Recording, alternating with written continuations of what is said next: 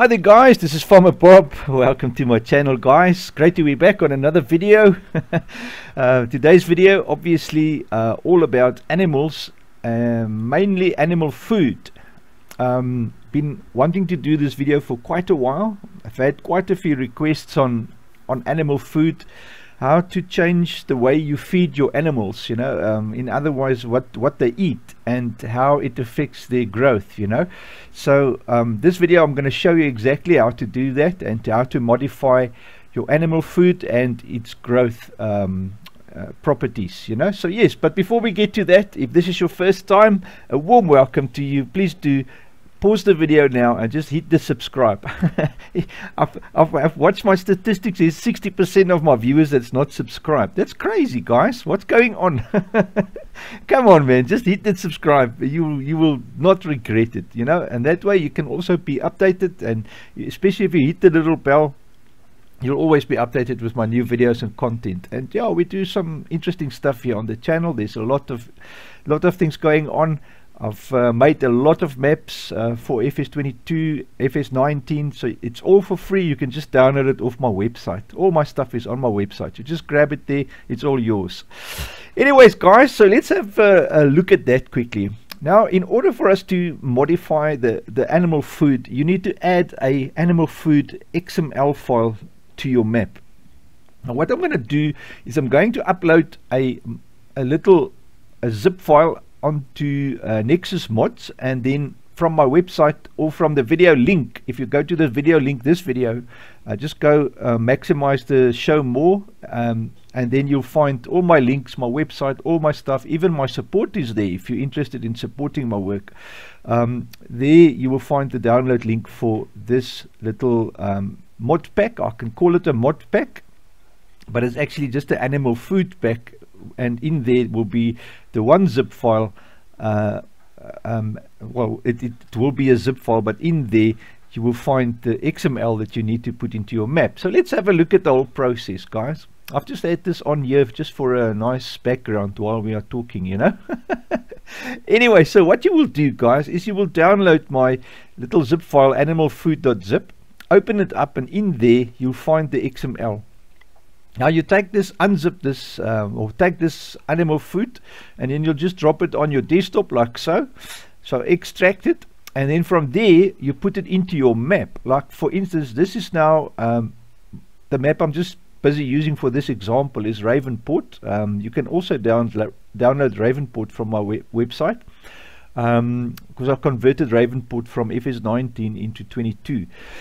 And then what you will do is somewhere in your map, you drop that animal food. I've got an XML folder in Ravenport, so I've just dropped it in there. There it is, animal food. And when you open that, you will get to the XML that looks like this. Now, in there's all the different animals. There's cow, sheep, pig, horse, chicken, and then there's some mixtures and recipes here at the bottom. Now, let's just first talk about the animals. Now, how this works, guys, is each animal type, like cow, for instance, has got 3 food groups. Now, each food group has got a production weight to it. In other words, the first food group is forage. By default, forage is your mixture, like TMR, total mixed ration. That is what forage is. So you will get 100% value from that. So 1.0 is 100%, and then the second food group is hay, and then the third food group is grass. And as you see, that goes down in value. In other words, how much it will add to the food value of the animal, the growth, and I would say growth is probably the right word. And production weight 0.4 is 40%. So whatever you put in here, guys, I've just added here to this map maize, barley, wheat, and sugar beet to the 3 different fruit groups. So maize to the first one, barley and wheat to the second one, and then sugar beet to the third one. And you can now go and test this on your own. If you add maize, it will actually add to all food groups, and that's how it works. It will give 100% there, but it will also give a little bit to the others. And if you go only add grass or say sugar beet, it will mainly go sugar beet and then add a little bit to the rest, you know. So that is just how it works. Because the animal does get some food, you know, production weight, can you say. And then there's all the other animals as well, sheep, pig, horse, chicken, and that. So all you do, guys, is just add. Don't add food groups here, because the food groups are for I've tried before adding food groups, so add another food group. It doesn't work in the game like that. So stick to the food groups that's there, but just add your feed to the actual food group here, whatever you want to feed it. So you can decide what you want to feed your chickens, for instance, and then just put it in here. If wheat, barley, maize and sorghum is not enough for you, just add for instance, if you've got multi-fruit on your map, maybe rye or spelt or whatever, you know. So you can add whatever you want there, or clover, or whatever you feel like feeding your chickens, you can put in there. Save it, guys. And then the most important thing to do is obviously when you open your map up, find your map XML. That is the file that configures your map to run in Giants. So open your map XML, and then I'm just going to close that one. Find the animals section and then the food. You change that directory from $data dollar or $data S. Change it to the new directory in your map folder where you've placed that animal food that you've extracted.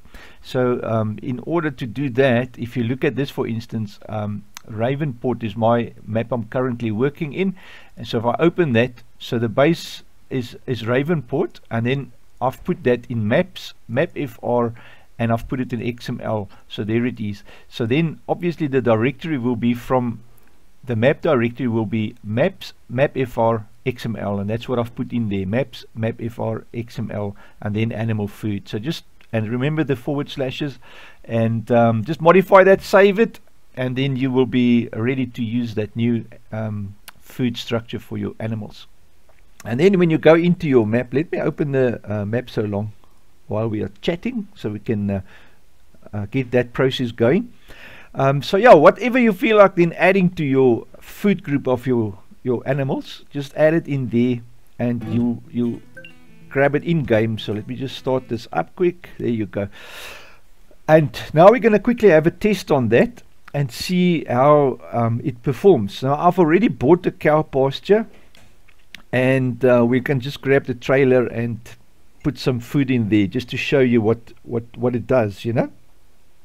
So here we go. I think we're almost there. Great stuff. Okay, so now I'm just going to tab into this tractor here.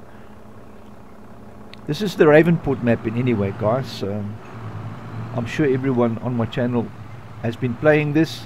Everyone loves this map. I myself have spent many hours on Ravenport, especially when FS19 came out. It was a very nice map. It is still a very nice map. I've made some nice changes to it, so yeah, great stuff. So now we're now at the feeding trough. So what we're going to do is I'm just going to fill this trailer with, say for instance, what did we add? Sugar beet. So let us grab sugar beet. Sugar beet. Now that's sugar beet cut. Where's sugar beet? There we go. Alright, and immediately you can see the eye pops up, so it means that we can feed the cows some sugar beet. So I'm going to tip, and I'm not going to put a lot in, I'm just going to put a little bit in, just to give you a taste of, just like so. So I've put about 5,000 liters in there.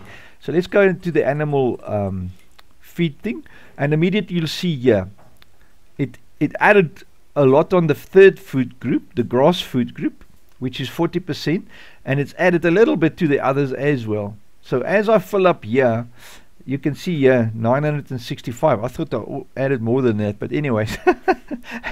So doesn't matter. So now if we take the trailer, the same thing now, and we let's just fill this vehicle with what was this, maize. I've added maize to or corn. Where's corn? There's corn. Now corn is called maize, so if you type corn in there, it will not accept it. You must type maize in there in the XML to actually get corn. I don't know why it works like that. The one place they call it corn and the other place they call it maize. Can I just not stick to one thing? I mean, it's confusing, you know. Anyways, so let's fill the trough now with maize, and then just see what happens. And I like how the troughs also shows what you put into the troughs, you know. So now it shows corn there in the full type, or the full plane rather, not the full type, it's the full plane. Great. So back into the animals, and now you'll see I can't really see that it's added, so I'm actually wrong, guys. I thought it will add to the rest. So it seems like, because I mean it was at 965 there, so it doesn't add. Sorry guys, my mistake. I'm sure in FS19 it worked like that. When you put TMR in, it actually adds to the rest as well. So maybe they've changed it now, so it doesn't add to the rest if you put TMR or 100% full type thingamabob in there.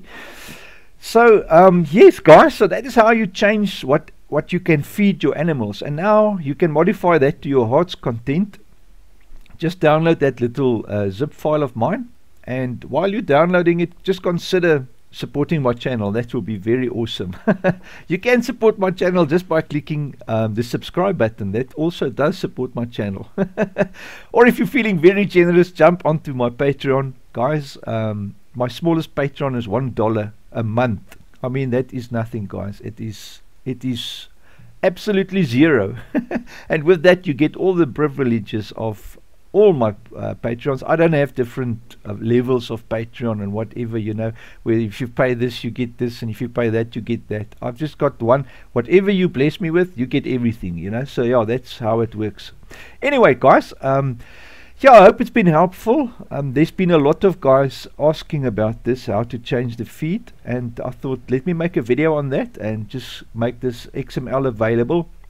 Because what happens is Giants, for some reason, these guys don't like you fiddling around in their stuff, you know. So if you look at the Farming Simulator directory, and if you go in here, you'll find there's the GAR file in there. Now that's your $data file, guys.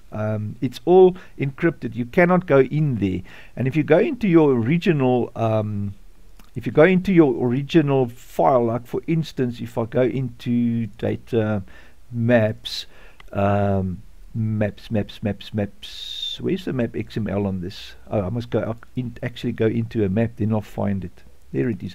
So if you go into your original map XML, you'll find that the food for animals, it's in the $data file. Now that is it's not just the $data file, it's the $data, and that is encrypted, and that's that GAR file you see here. If you go into FSML to there, so that's the encrypted file. You cannot open that. There's no way to open it. However, there is guys who cracked it, and that is how we got this file, the food XML. So thanks to the guys who cracked it. I'm not going to name names, but if it wasn't for you guys, we will not be able to have an animal food.xml. Whether they've made their own one, I don't know. Maybe from FS19. But even in FS19, this was encrypted. You know, you couldn't drag it out of there. But anyways, it's available for us, so we're very grateful for that. And now we can change the things we like to change in the game, so that we can have the game work like normal people should work, you know. So I don't know why they've done it like that, but anyway, it is what it is, and we have to just work around what it is, you know. So yeah, great stuff. Anyway guys, have a wonderful, awesome day, and I'll catch you on the next one. Take care. Cheers.